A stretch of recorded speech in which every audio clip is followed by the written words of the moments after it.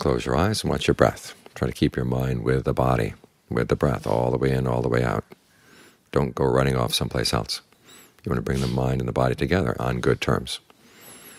We want peace in life, and it has to start inside. And if your mind and your body are not on good terms with each other, if there's no harmony between the two, then there's conflict inside, and that conflict then tends to go out and affect your relationships with people around you.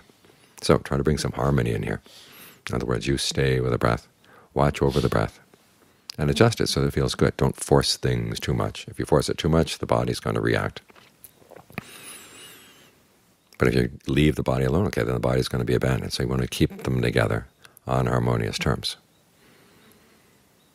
Once you've got some harmony inside, then it's a lot easier to find harmony outside, because there's not that sense of conflict, irritation inside. And so why should you go out and create a lot of trouble outside? The reason people create a lot of trouble outside is they don't have much inner peace. Peace has to come from harmony. Harmony has to come from justice and fairness. You want to be fair with the body. At the same time, you want to be fair outside. This is one of the reasons why the Buddha teaches the precepts as a basis for practicing meditation. If you've been unfair with other people, killing, stealing, lying, okay, when you sit down, you've got a mind that's been doing that kind of stuff. It's at conflict with itself, because its normalcy is not really at normalcy. It's been doing things that are outside of normal.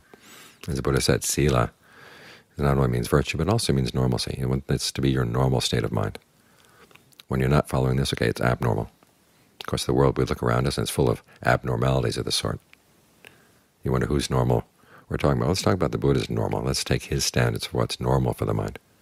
Is that we're not harming anybody. We're not harming ourselves. We're not harming other people. Okay, when you lived your life this way, then when time comes to meditate, it's a lot easier to settle down, because again, there's not a lot of conflict inside. So if we want to overcome conflict, we do it first by observing the precepts outside, and also by getting some peace between our body and mind inside. Get to know your breath. Get to know your breath well. Notice what it needs. Okay, provide what it needs. It's not all that hard. Just give it some attention. Keep the attention continuous, and you'll find that the breath smooths out.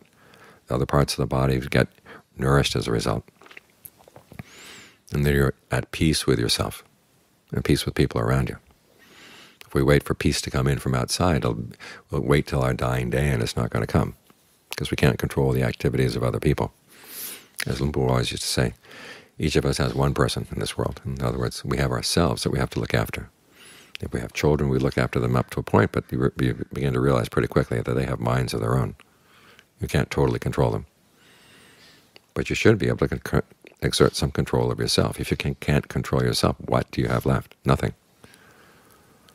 So bring some control to the mind. Bring it into peace here with the body, into harmony with the body.